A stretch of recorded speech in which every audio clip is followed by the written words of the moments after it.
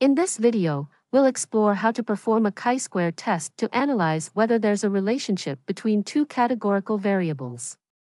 We'll follow a 5-step hypothesis testing procedure to assess this association. Let's consider the following case study, where we want to investigate the relationship between exercise preference and sleep quality. Here a sample of adults was categorized into 3 exercise groups: cardio, weight training, and none. Their sleep quality was then rated as good, fair, or poor. The data is presented in a two-way contingency table. We'll use a chi-square test to determine if there's a statistically significant association between these two categorical variables, with a significance level set at 0.01. In the next few slides, we will walk through a 5-step hypothesis testing procedure. We'll begin by formulating null and alternative hypotheses. In the context of this case study, the null hypothesis states that there is no association between exercise preference and sleep quality. In other words, the distribution of sleep quality is independent of the exercise preference among the adults in the study. The alternative hypothesis tests the claim that a statistically significant association exists between exercise preference and sleep quality. This suggests that the distribution of sleep quality is not independent of exercise preference. There could be a difference in the proportions of people experiencing good, fair, or poor sleep across the 3 exercise categories. In the second step, we'll verify that the data meets certain statistical assumptions, and once assumptions are confirmed, we'll compute the test statistic. For the chi-square test to be valid, we assume a random sample, categorical variables with mutually exclusive categories, and sufficient expected frequencies in each contingency table cell.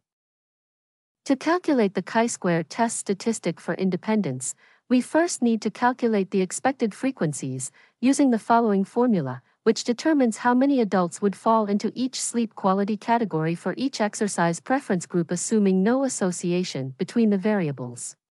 Now, calculate the squared deviations by subtracting the expected frequency from the observed frequency for each cell in the contingency table and square the difference, then divide each squared deviation by its corresponding expected frequency.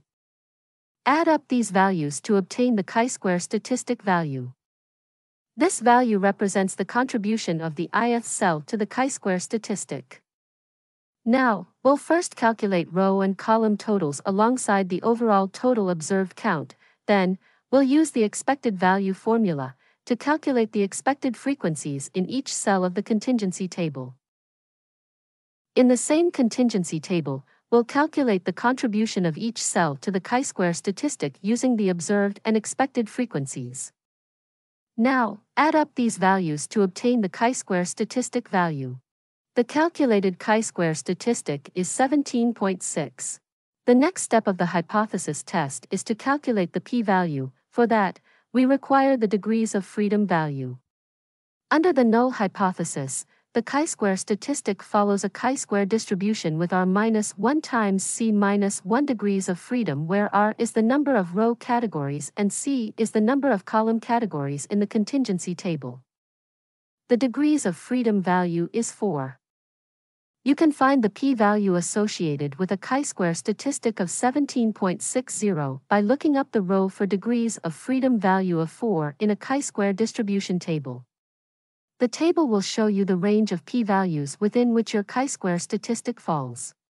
The p-value corresponding to the chi-square statistic of 17.60 lies between 0.005 and 0.001. In the fourth step, the p-value approach is used to make a decision about the null hypothesis. A small p-value that is less than the significance level value suggests rejecting the null hypothesis, while a large p-value that is greater than the significance level suggests failing to reject it. In this case, the p-value is less than 0.01, which suggests rejecting the null hypothesis. Now, in the fifth and final step, we will conclude the summary of the hypothesis test. Since the null hypothesis was rejected, at a 1% significance level, there is sufficient evidence to conclude that a statistically significant association exists between exercise preference and sleep quality. This means the distribution of sleep quality is not independent of exercise preference.